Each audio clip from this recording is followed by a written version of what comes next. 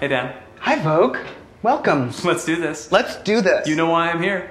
I'm going to be asked some questions today, I think. 73 of them. That's true. How excited are you? On a scale of 1 to 10, I'm at a solid 14. That's not high enough. That's not high pretty enough. High. Come on. All right, let's begin this interview. So what's the first thing you thought of this morning? What I was going to eat for breakfast. What's the first thing on your to-do list? Ordering what I was going to eat for breakfast. What's the fourth thing on your to-do list? Figuring out where I was going to go for lunch. What's something that you feel like should be on your to-do list, but it's not? Scheduling a workout for after the breakfast and lunch. And what's your go-to breakfast? Blueberry ricotta pancakes from Little Dom's around the corner. Delicious. Mm-hmm. All right. Come on in. Who's your favorite artist? Chris Knight is a favorite. I have a lot of his work. He's also Canadian. Nice. And favorite cocktail? Ooh, no. Cosmopolitan on the rocks? Can I say that in 2019? Yeah, you can. It's okay. Unique. That's a unique answer. And what's your favorite scent? Anything like woody, like a burnt wood, like a cedar or a pine, something oody. Okay, who is this friendly little furry guy? This is Redmond. Hey, Redmond. This is my dog and best friend. How would Redmond describe himself if he could? Better than all of us. How do you think he'd describe you? I don't want to know. What's your favorite thing about your dog? He is very calm and level-headed, qualities that I strive for every day of my life. Okay, Dan, I'm a huge, huge fan of Schitt's Creek. I love that show. Thank you. And I'm just putting it out there. Did you have any idea when it started that you'd be here, 5 seasons deep, Emmy nominated, next to the likes of all these shows right now? Absolutely not. The past 6 years have been an absolute dream come true. Congratulations. Thank you. And you acted, produced, wrote, and show ran Schitt's Creek. Mm-hmm. How are you still standing? You might want to ask my therapist. I don't know. I think when you do something that you're passionate about, that you love, it just comes quite easily. Which of those roles did you truly relish the most? I loved doing them all at the same time. There was something quite amazing about having an idea that only existed in my head, and by the end of it, seeing it come to life. It was fantastic. What will you miss the most about it? The people. Now, your character David once famously said when it comes to fashion, Uh-oh. durable and elegant usually don't go hand in hand. Is this really true? I love durability in my clothing, and I think this sweater is both durable and elegant, so I'm going to say I disagree with David Rose. Now, as someone who is never not well-dressed, what style advice can you offer?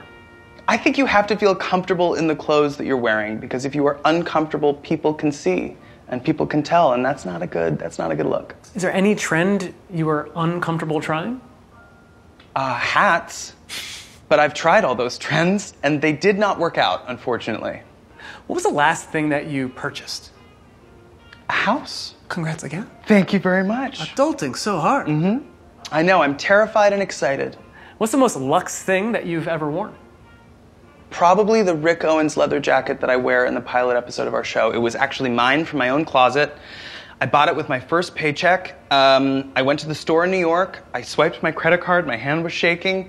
And I've worn it every day since, and I'm so glad that it made it into the show. You gotta get your money's worth at the end of the day. What is something you can never overinvest in? Your relationships with your friends and family and loved ones. Wise words. What is your most prized possession? My relationships. And, I mean, this is gonna seem sort of boastful. Okay. But why not? I'm ready for it. My MTV Movie Award. That's it. I was going to say, that is an MTV Movie Award. It is indeed. I saw the popcorn. And I'll tell you why it means so much to me. I started my career at MTV as a television host, so to win this for my role on Schitt's Creek was like a full circle moment. That's cool. Mm-hmm. Look at that. It's also very heavy, so I use it to work out. Yeah, it's a good way to do exercise. I don't do that. What is your favorite movie of all time? Bridget Jones's Diary.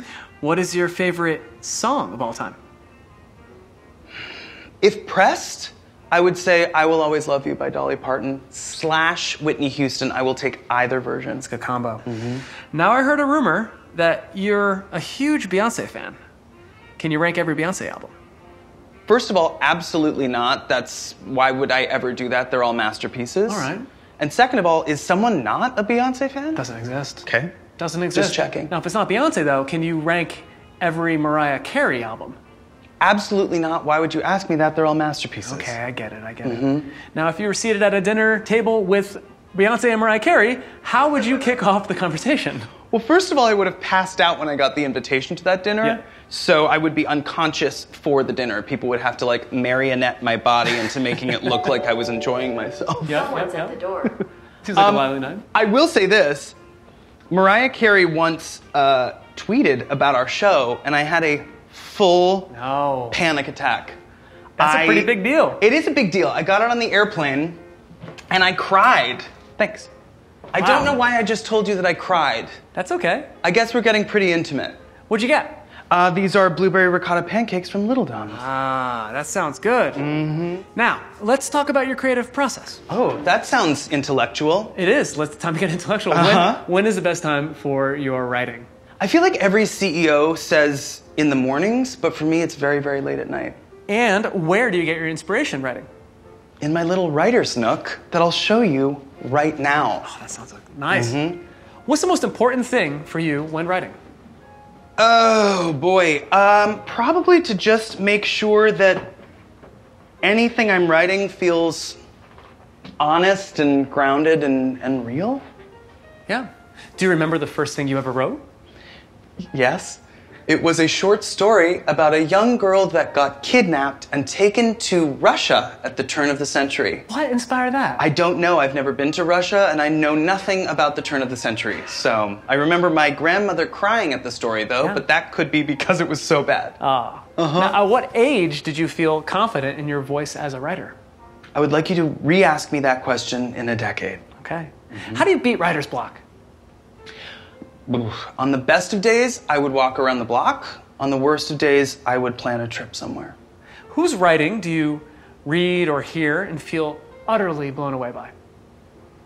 I would say Joan Didion, or nowadays, Phoebe Waller-Bridge. Oh, Phoebe Waller-Bridge. A fellow 73 questioner. She is incredible. Dan, would you consider yourself to be a routine person? No, I am not a routine person. No routines. So you don't have a morning or evening skincare beauty routine? I would say in that case I am a routine person.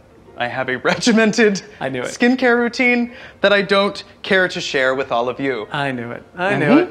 So besides the MTV Movie Award, what is your exercise regimen? I take a lot of walks around the block like a 92-year-old grandmother in Florida. I have bad knees. What 3 staples should everyone have in their closet without fail? I would say a great pair of dress shoes, a great pair of dress pants, and a crisp white t-shirt. Whose fashion advice do you worship? Paul Newman, and I wish I could ask him about it. What's something you learned from The Gap that still holds true? How to perfectly fold a turtleneck sweater.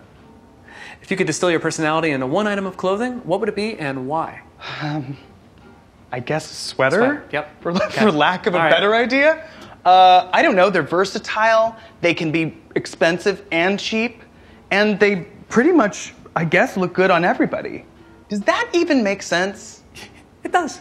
Okay, I'll go with your word on it. Totally coherent. All right. You sourced costumes for your show. Which was the hardest to find? Season 2 of Schitt's Creek, I wanted this Helmut Lang mohawked hoodie that I had longed for quite some time. It took me 6 months to find. I finally found it on eBay, and we purchased it, we wore it, and I now have it in my closet. Who's your favorite designer right now? Dries Van Noten.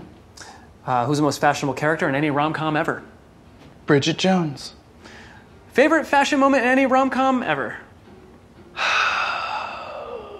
Probably this dress is an Alaya when Cher Horowitz was held at gunpoint in Clueless. That's a good one. Now, you were born in Canada.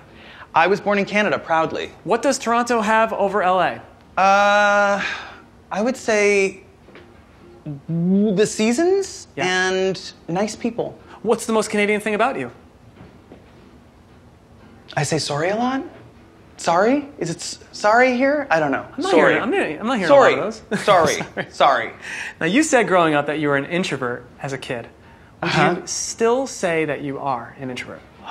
Yes, which is why a one-take 73 questions situation is not necessarily in my comfort zone. Well, you're doing fine. Mm-hmm. And we have some family over here. Oh. Is this a photo of you and your dad? This is a photo of my family and a photo of me and my dad. My dad actually gave me this little framed photo on the last day of shooting our show. What does it say on that? It says, Daniel, it was an honor being your partner, son. Dad, XO. Oh, no. I don't want to cry for you, Vogue, but I just might. You're so lucky to have a father like him. He is a lovely, lovely, sweet, generous man. Now, when you were growing up, did you have any idea that he was famous? Not until I was around 15 when American Pie came out, and then everyone started asking me if the movie was based on my life. And unfortunately, I have not made love to a pie. You wrote his part on Schitt's Creek. I did. How similar is that persona with his real life one? I would say there's a lot of similarities. He does not like getting his hair wet. So obviously in the first season of our show, I wrote a scene where his hair gets wet. It's what you do to your family. Dan. Yeah. Now, everyone in the show is individually so funny. They are indeed. Who is often the first to crack up? I would say me. And then I built it into my character. I feel like David laughs a lot at people, and that's just my way of blurring the lines between my unprofessionalism and his eccentricities. Now, you once described Schitt's Creek as being a celebration of love, and rather than just a comedy, a drama with comedic elements. That is, you have done your research. Wow. Nailed it. Would you change that? No. I think that is the most accurate description I have heard so far. What's something you learned recently that really impressed you or blew your mind? How cashews are made. They're not made, they're actually grown on trees. Anyway, Google it. It's crazy. Okay. What are you currently excited about in life right now? Figuring out what my next show is going to be, and also, I've been working on something, and I guess Vogue is the place to show it to. Oh, saving it for Vogue. That's smart. I'm nervous. What's your favorite book? It's a long-form poem called Autobiography of Red. Right. What's your favorite pizza? Pepperoni double cheese. Do you have any regrets, Dan? I feel like regrets are a waste of time. What was the last thing that made you cry? Shooting the last episode of our entire series. What was the last thing that made you cry from laughing? Shooting the last episode of our entire series. And what was the last time that you were surprised? When we got our Emmy nominations. What do you want to be remembered for? I guess having done some good. Wow, take a look at that. I don't know. I don't know what these are. Those look cool. Don't look too closely, they're just samples. But it's a little project I've been working on. Well, I want a pair of those. Mm-hmm. Now, you've been lauded for how you present queer stories. How does that make you feel? Very grateful to have been given the opportunity to do that. What's been the most surprising response from telling those stories? Probably the letters that we've received from people who have told us that the show has changed their relationships with their family and friends for the better and has made them more confident people. It's incredible. It's amazing. You are someone who has proclaimed they love Japan. Yes. So this is correct. Verified. That is a fact. Now, what do you love most about Japan as a country and culture? I feel like when you're there, you feel like you're trapped between the past, the present, and the future, and that's pretty magical. And what's something you always, without fail, have to buy when you're there? Glasses. Which is why I want to... Oh, I'm going to try them on. I'm just going to see which one works best. Let's see how I look. For you. Yeah? We might have to do this fitting a little later, right, but I would go with a sunglass, I think, if I were to do anything. We'll try later. Yeah, we'll figure it out. Fine. But if I had 24 hours to spend in Japan, what one store, bar, restaurant should I have to hit? Okay, store, I would pick up something from Capital with a K. It's very special. Bar, JBS, which is a little record bar, and Bar Trench, which is sort of feels like Sweeney Todd, England or something. Yeah. And restaurant, there's a little dumpling place in Harajuku. If you just look up best dumplings in Harajuku, you will find that place. But it is extraordinary, and they have the most amazing cucumber salad I have ever eaten. Now, I just brought you to a place to the last question, talking about food, because the last question I have for you, Dan, this has been great. Can I have some of those pancakes? Because I haven't eaten all day. First of all, we are not eating on camera for Vogue. And second of all, that is an order for one, sir. So, no, you cannot. Ooh. I'm very grateful you were here, though. Sorry. Fine, I'll take it. All right. Thanks so much, Dan. Thank you. This has been really, really cool. Bye. Bye.